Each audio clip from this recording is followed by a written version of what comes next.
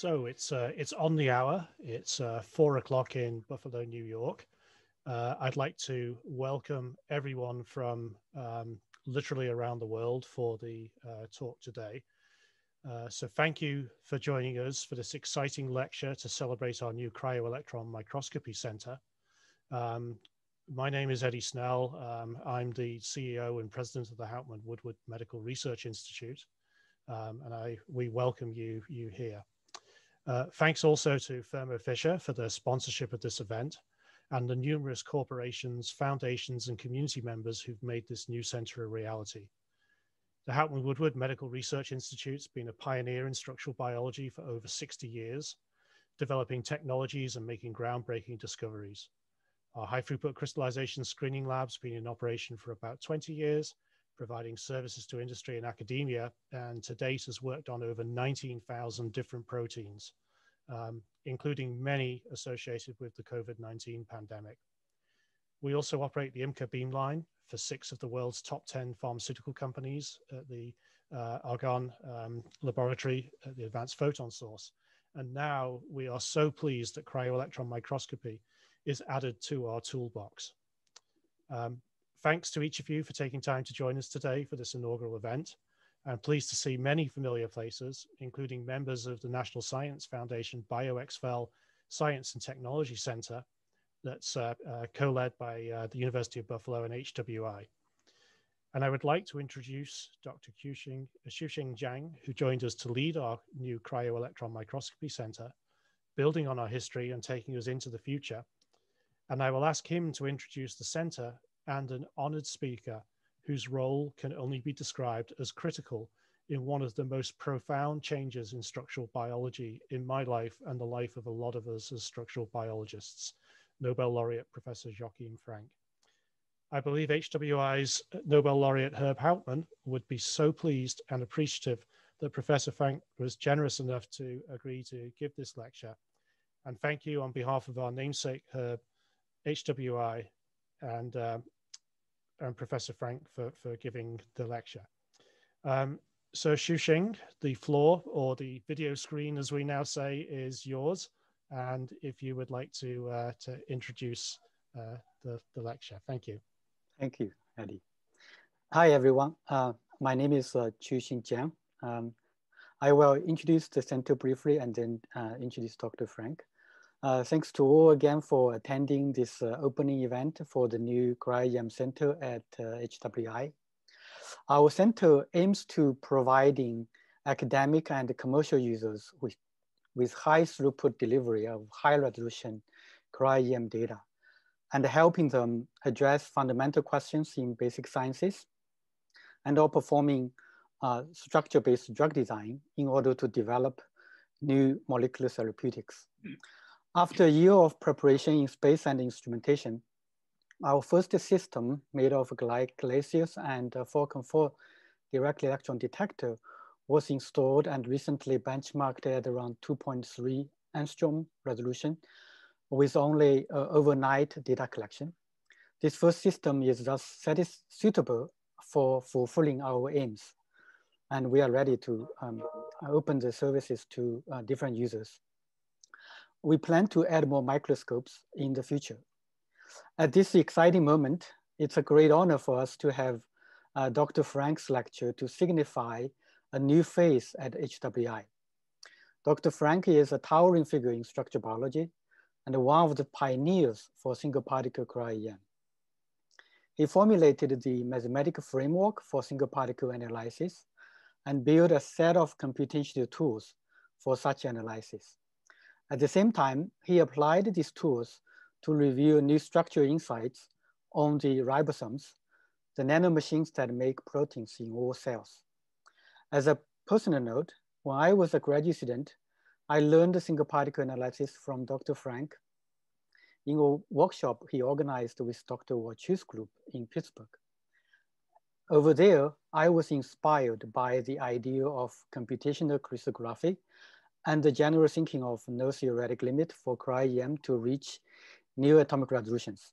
After nearly 20 years, cryo-EM can now reach that goal fairly routinely. It's also interesting to note that both Dr. Frank and Dr. Hauptman, the namesake of HWI, started from mathematical frameworks and developed new methods for structural biology, and both won a Nobel Prize in chemistry.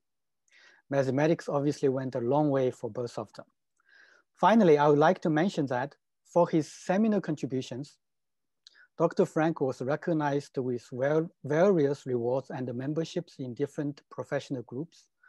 To name a few, he was elected to the National Academy of Sciences and the American Academy of Arts and Sciences, and was recognized by a Franklin Medal for Life Sciences in 2014, and ultimately the highest honor in science, the 2017 Nobel Prize in Chemistry, shared with Professors Jack Dubochet and Richard Henderson.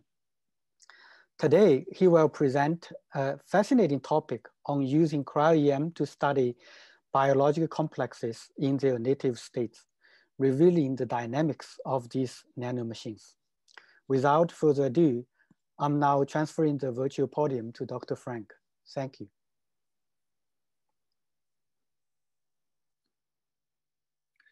Thank you very much for inviting me there. It's a great honor to be here, and I didn't expect such a large audience.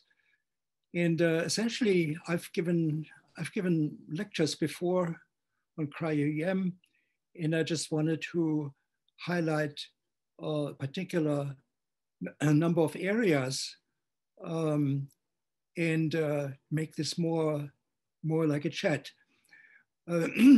So first of all, first of all, congratulations for the inauguration of your center. That's a fabulous achievement, and it certainly brings the Hauptman-Woodward Center into a new direction. And I could only say, welcome to the club. So to give a brief outline of what I want to say, I wanted to briefly talk about the program of structural biology and reductionism. The timeline of single particle cryo-EM, I'm going to come back to this a number of times throughout my talk. And then I wanted to highlight the relationship between X-ray crystallography and cryo-EM, especially inspired by the fact that Herbert Hauptman has been one of the founders of your institute. And then I have a little detour into medieval iconography of scientists. And then also, after presenting a few structures, I just wanted to highlight the importance of cryo-EM in fighting the pandemics that we're going through right now. So we know that the cell is packed with molecules. Here's one of these wonderful drawings by David Goodsell. Life processes are interactions between molecules. And we all know that to understand life in healthy or sick organism, we need to know the structures of molecules and the way they interact. And molecular medicine and personalized medicine relies on this information. Here is a structure of a generalized cell. You can see that there are many compartments and many membranes, many different kinds of organization. Everything is packed very firmly.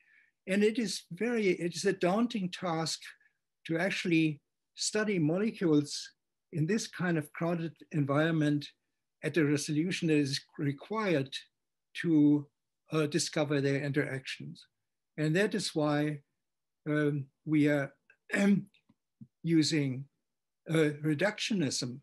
We study a subsystem in isolation in vitro, hoping to at least approximate the processes in the environment of the cell.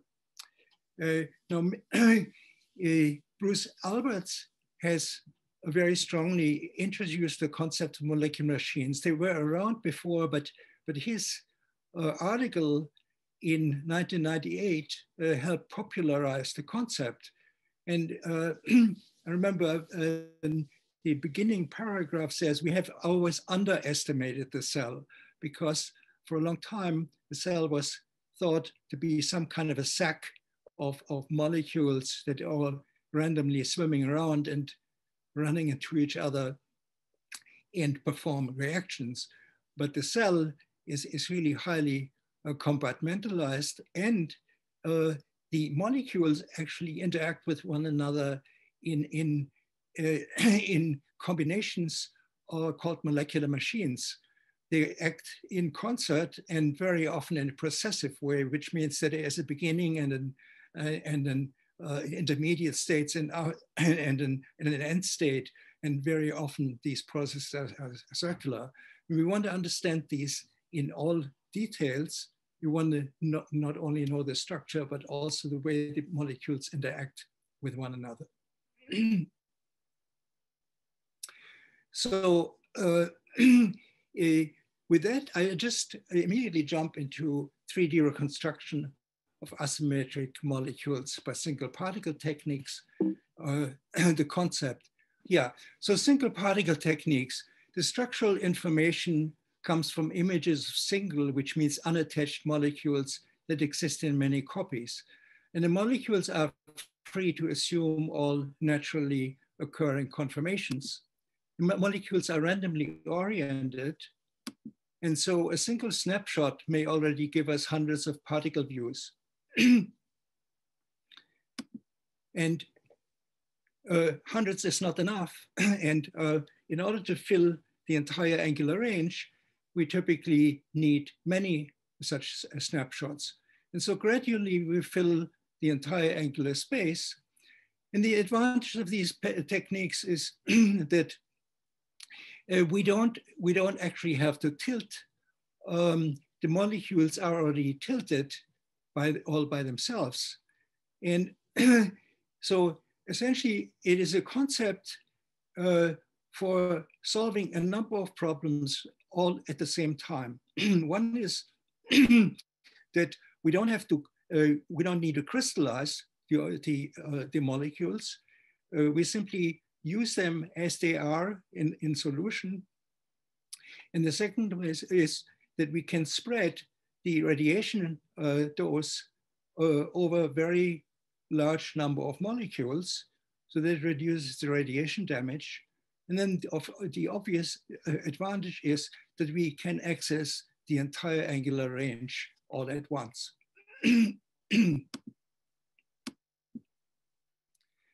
So instead of telling you all the gory technical details and all the math, and only wanted to show you a couple of, just a few pictures of the time. And one that I find more and more unbelievable is the kinds of computation that was available at the time. So this was here my workhorse, IBM 1130, which was situated in Walter Hoppe's laboratory. And they were very proud when they were able to buy it. It's a memory of 4K, and these are 16-bit words. It was introduced in 1965, and we got a machine in 1967 or 1968. So here, this is essentially the culture that we had. You can recognize the 60s. There's also my good friend Martin Kessel, who I believe is in the audience, and William Goldfarb. So this was sort of the beginning of everything.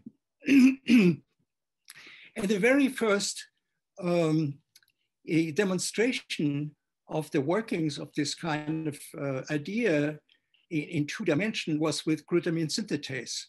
And this was published in 1978. You can see that little windows are excised from the micrograph and only the ones that face us in a certain orientation were used. And then that leads to a particle gallery. And then after cross correlation and rotational correlation, we can find the alignment, we can get an average, and here is a symmetrized average. So that was all that paper achieved. And then came all the other algorithms that were required in order to make everything to work and get a three-dimensional structure. And one of the heroes here is Michael Rademacher, who specifically worked on the programs of three-dimensional reconstruction. This was the idea of the random conical tilt reconstruction, which was a bootstrapping technique. And that led us to the first ever single particle reconstruction, was published in 1987. It was a reconstruction of the 50S Rebel-Sobel subunit. And it is here displayed as a contour stack, which was one of the first ways of representing a three-dimensional structure.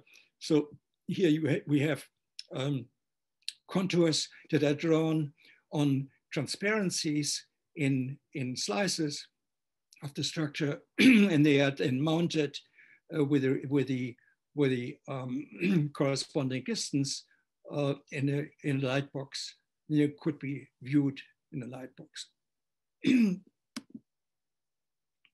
And then from there, now just imagine, from there, from 1978, from 1986, now we are in 2020, and we have this beautiful paper by the MRC group, single particle Cryo-EM at atomic resolution. And it goes all the way to 1.2 angstrom resolution for the apoferritin, which is by now not an interesting specimen anymore, because it's been reconstructed hundreds of times just to show the efficacy of a particular algorithm or instrumentation. But so still, the highest resolution probably of a biological object here is of the GABA-A receptor in the range of 1.6 angstroms. So this incredible jump in resolution is really completely staggering. And so I wanted to show you the timeline. Recently, I have to do something with this. Okay, the timeline. In 2017, I was asked by Nature Protocols to put together essentially sort of an illustration of the progress in a single particle Cryo-EM. And this is the first part of this. It starts here with the reconstruction and so forth. Now, these are not simply contributions by my group. They increasingly involve other groups. And I essentially list the milestones here. And I just want to go through this. In 1970 was the reconstruction of an icosahedral virus. Now, the single particle techniques that I'm talking about really have no assumption of symmetry, and that makes them special, because before that, you had to have different programs for different symmetries, and the technique that I introduced did completely away with this. But nevertheless, this was a milestone achieved by Tony Crowther at the MRC. And then the concept of the generalized single particle approach was published in 1975. And the demo that I just showed you was in 1978. And then a number of problems had to be solved. It had to do with sorting out particles that had the same view, the same orientation, and so forth. So this was all done with multivariate statistical analysis.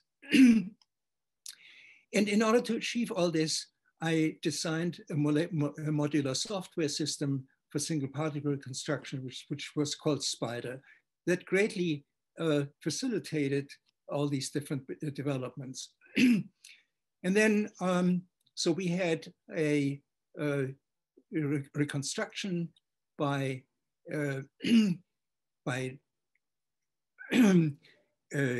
random conical tilt, and then there were ab initio methods. Well, random conical tilt was one of the ab initio methods, and another one was angular reconstitution, the so-called common lines. So these came around 1987, and from then on, we really had a general way of getting reconstruction started. Then we had 3D projection matching and angular refinement in order to fill gaps that were missing here. And then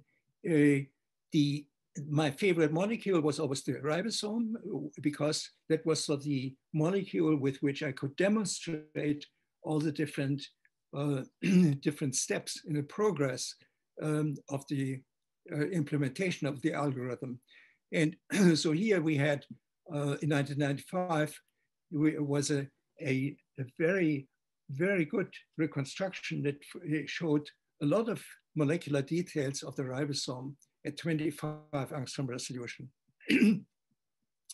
And meanwhile, virus structure progressed in resolution much faster because they had the additional aid of symmetry. So these were using different kind of program systems. And here we already hit the 7 angstrom mark in 1997. And this was now really the time when the whole improvements in cryo-EM and the intense biological interest produced a pressure on the industry in order to create more and more specialized machines that were more and more apt to use the technology, and so these was really a phase that really resulted in the first sort of high-end machine, which was the Polara, which came out around 2000, and we got one of the first machines in when I was in Albany at the time. So introduction of field emission gun was one introduction, and then all kinds of other things happened. We had in terms of the ribosome, we had high hopes that we would get to very high resolution, but then we were beaten by X-ray crystallography in 2000. There was the big year where three ribosome structures were published, but I have to mention that already at the time the structure of the large subunit in the Yale lab benefited from phasing contributions by cryo-electron microscopy, by a cryo-EM map that we made them available. And here, this is, I'd like to highlight this here because of what we are going to come to later on. This was the first workshop in a biannual series on hybrid methods in cryo-EM. And hybrid methods really came about because there was a realization that we would all benefit from getting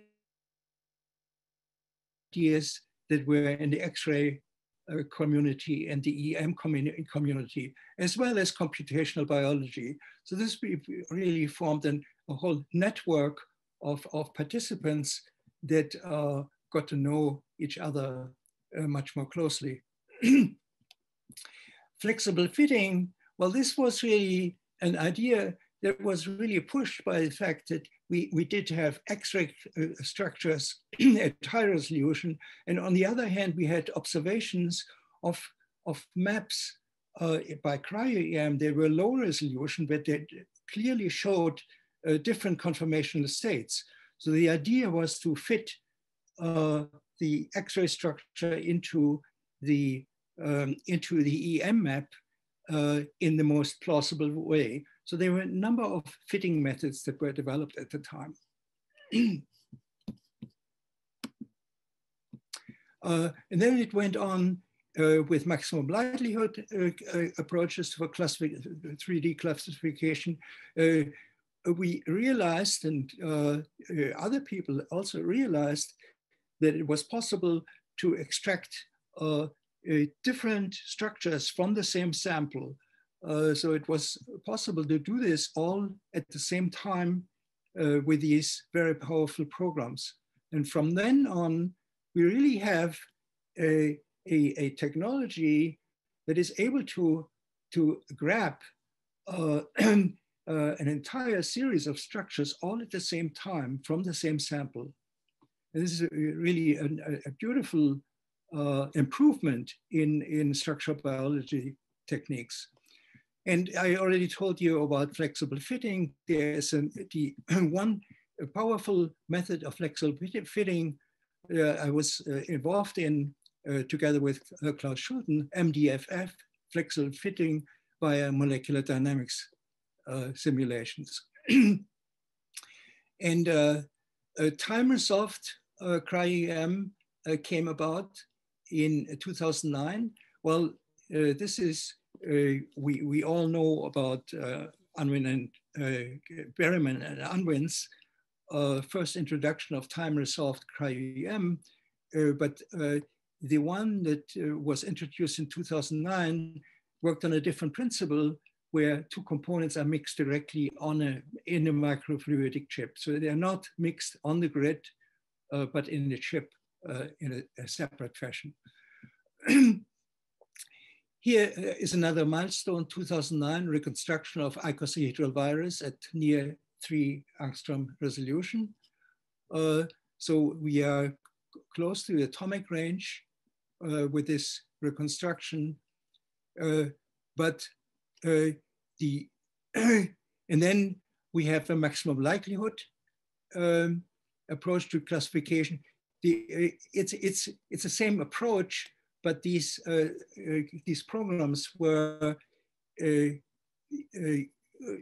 improvement on the ones that had been introduced before. So these were really the ones that are most closely related to the ones that are now in the Reliant software. Now, 2012 is a milestone, and because this was the time when the first commercially available direct electron detection cameras were introduced by 3 different companies. And from then on, everything changed. We talk about the resolution revolution and the first spectacular result by Yifan Chen in 2013, the first membrane channel solved by Cryo-EM at near 3 angstrom resolution. And then from then on, the whole timeline sort of breaks off here because this was really the time that I had reviewed. And you know pretty much the rest. There are thousands of structures. The barrier, the 2 angstrom barrier is broken and so forth. So my actual contributions, my contribution to the math and computation was very much concentrated in these first years. And this is also pointed out in the Nobel citation. So it's all condensed in the years between 1975 and 1986. And I just show iconically these different contributions here. This is the alignment algorithms using cross correlation, multivariate statistical analysis in order to sort pictures, the introduction of this modular image processing system, and the random conical reconstruction method that I told you about before. So this was all pretty much circumscribed here. And then around here in 1987 or 85, the cryo methods became adopted everywhere. They had already been introduced in 1981 by Jacques Dubrochet, but first only applied to viruses, and only later they came in general circulation. Okay, now I just want to make a diversion. I very much appreciated getting to know Herbert Hauptmann at my visit. Now, when I received this invitation, the invitation by Jill, I thought, oh, well, I was there maybe a little bit, maybe after 2000 or so. Then I looked through my lectures and my lecture list and found out I was actually there in 1991, so much, much earlier. And I was there on a special site visit by NIH to review a proposal that was brought in by Hauptmann and other PIs. So this was really the first time that I was there, and it was already the new building. It was a fantastic building. And I very much appreciated this visit, and I remembered it now. And Hauptmann and Kahle got their Nobel Prize just 6 years before for their outstanding achievements in developing direct methods for the determination of crystal structures. And so I'm just in my mind, Herbert Hauptmann is a sort of my real space companion in a way. And now that brings me to the Nobel Prize in relationship to X-ray crystallography. It's remarkable that 5% of all Nobel Prizes are actually related to X-ray crystallography. And half of these were for biomolecules. And in this compilation that was made by Vlodover and others and published in FAB's journal in 2014, they are distinguished between the UK branch or the European branch and the American branch. And they have arranged all, people and the way they are related to each other. So only the ones that are in bold are the Nobel laureates, but they're connected here through various pathways to their mentors.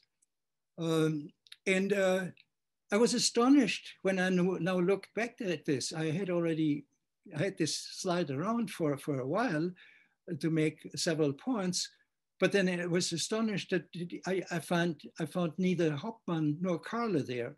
So I put them there, and these were the so-called treeless people, the people who had no visible connection to mentors in the same field. It's Ada Jonas, Brian Koblica, Lefkowitz, and McKinnon. So I put them there, but I could be persuaded to put them somewhere else if somebody has more information about this. And it makes sense in a way because they are mathematicians and they are really not rooted in a particular application field, but rather they are rooted in in a very general area, and they simply develop an interest in aiding a particular field. So, and I wanted to point out that X-ray crystallography and EM were very much already in relationship right at the beginning. And there's a confluence between the two techniques.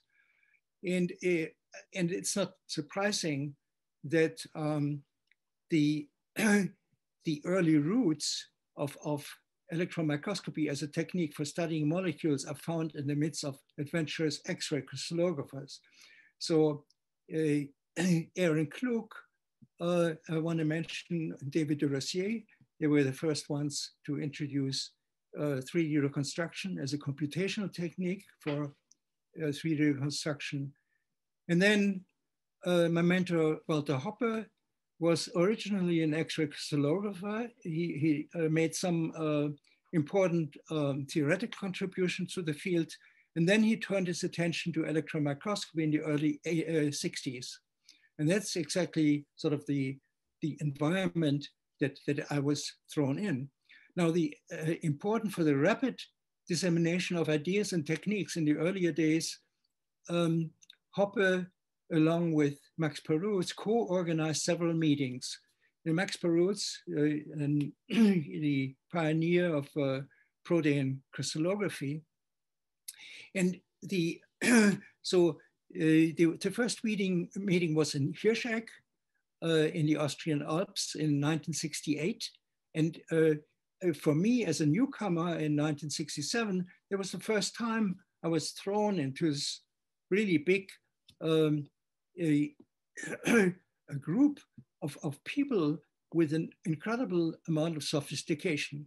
So it brought together X-ray crystallographers with the earlier pioneers of electron crystallography. I say electron crystallography because all application of electron microscopy to molecules was really crystallography, because nobody pursued single particle ideas except for myself. So Hirschegg, here we are in the winter, and they were pretty much organized like Gordon conferences with a lot of time set aside in the afternoon for skiing. And among the people that I want to mention that were there at the first meeting was Harold Erickson, Richard Henderson, Ken Holmes, Hugh Huxley, Nigel Unwin, and many others. So there have been some people who made pronouncements about the relationship between X-ray and Cryo-EM. Shoemaker and Ando, in this article, they say Cryo-EM will not replace crystallography, but the competition between these two techniques will drive innovation and specialization of these techniques to areas in which they excel. And the fruit of this competition will push the frontiers of structural biology forward, possibly for decades to come, perhaps finally allowing us to cast a lens on molecular, macromolecular assemblies in vivo, understand the motions of proteins, and gain a high precision view into catalysis. Well, I was in 2019 in Osaka, I was invited to a diffraction meeting. And as a keynote speaker at a diffraction meeting, I felt like I was a wolf in a sheep's clothes. Because to me, crystals are not good examples of lifelike environments for molecules. They act as energy traps, and they make me actually think of Ice-9. Ice-9 is a fictitious alternative structure of water that is solid at room temperature. When a crystal of Ice-9 contacts liquid water, it acts as a seed crystal that makes the molecules of liquid water arrange themselves into the solid form of lowest energy, namely Ice-9, and life ceases under these conditions. So this was all in Kurt Vonnegut's very funny book, Cat's Cradle. And this is because life requires a multiplicity of states that are accessible at normal temperatures. So if we look for a structure at the absolute minimum of energy, we most likely find a structure that will not sustain life. It will not come out of this trap, and it will not typify a molecule in the living environment.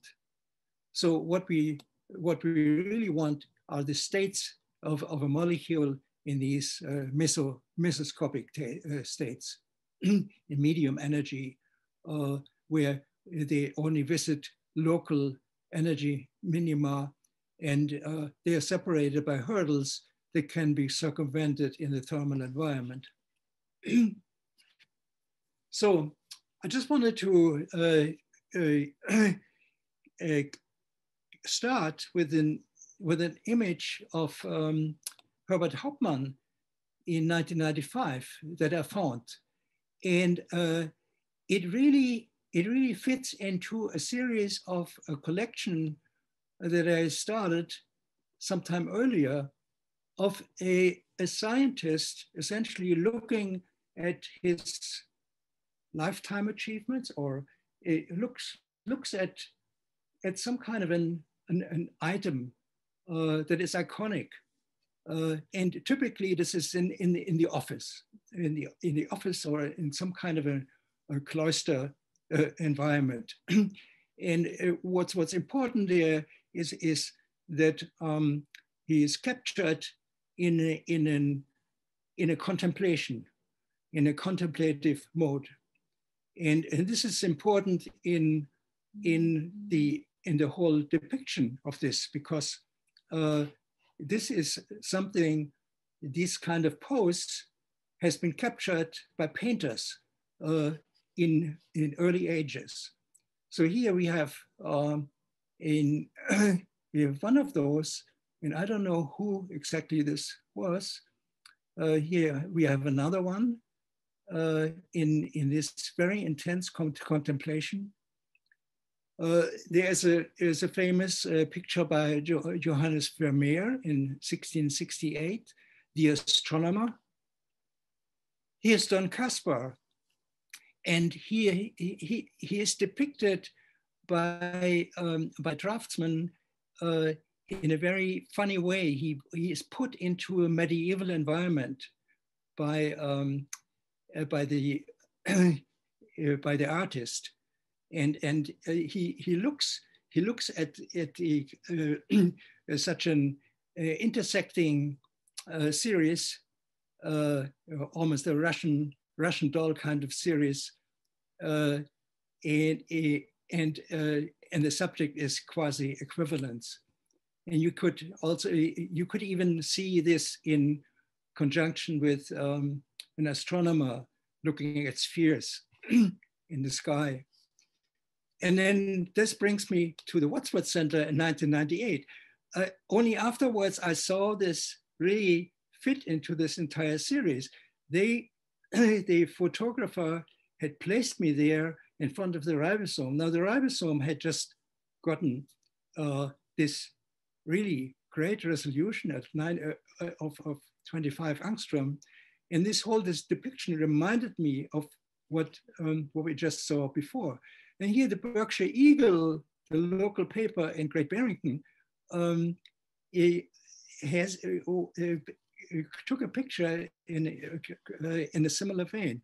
You know, of course, this all reminds us of one very iconic image, which is this one in Helsingør and relating to the famous Shakespeare play.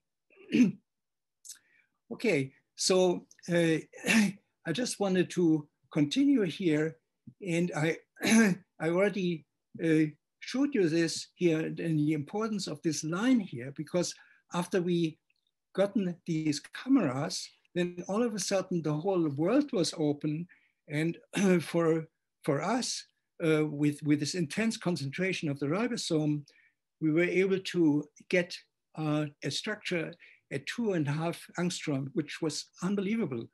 It showed here the base pairing in detail.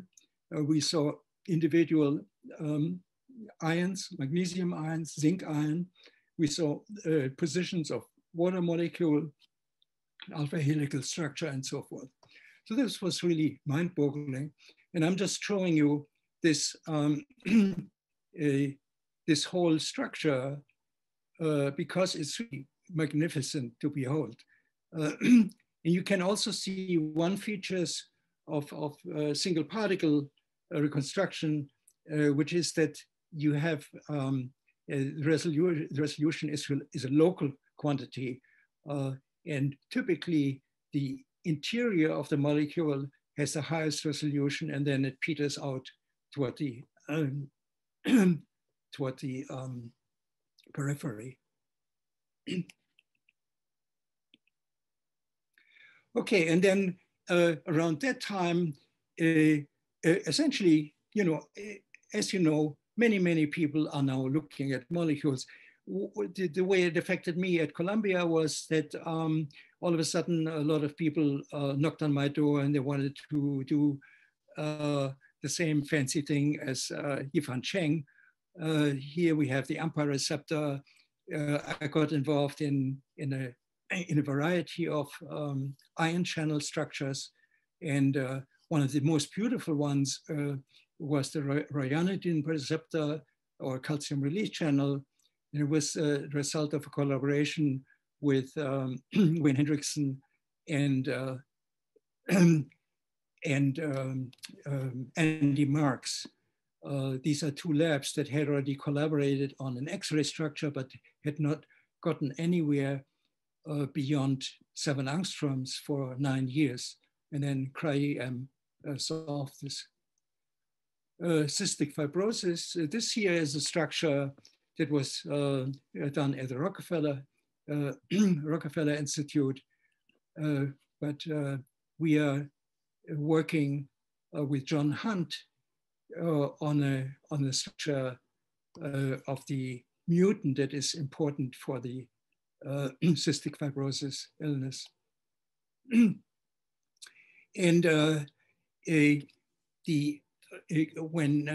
when this structure of beta galactosidase came out, 2.2 resolution, this was the first time all these beautiful molecular signatures of amino acids came out, and with it, the capability of simply sequencing a structure by going around in the density map itself. So you didn't even have to know the structure. You didn't have to know the sequence from other information. And then, I want to make the point that we have this just-in-time situation. 2012 was when the sudden jump occurred. And now look at the series of pandemics that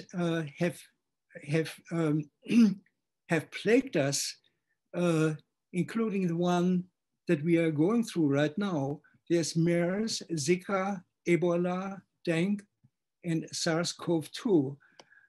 All these happened afterwards. And in all of these, Cryo-EM, single-party Cryo-EM has made crucial contributions to the understanding of the structure, to the fight of the disease. In the case of the SARS-CoV-2, we have contributions both to vaccine development and the development of effective antibodies. Here, by the way, I sort of try to continue the timeline into 2021. And I used the galactosidose as an iconic picture. And this here is the apoferritin, because many things are now apoferritin. This goes on with apoferritin. So you've all seen these spectacular pictures. I like the anecdote that just 2 weeks after receiving the genetic sequence from Chinese researchers, the team had designed and produced samples of their stabilized spike protein.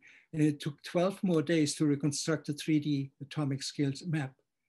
And this came out in Science in March. And so here are the relevant structures, and the very big contribution where Cryo-EM was absolutely crucial was the discovery of the stabilization and the structural manifestation of the stabilization that could be done by a single point mutation. And that has been crucial in the development of the vaccine.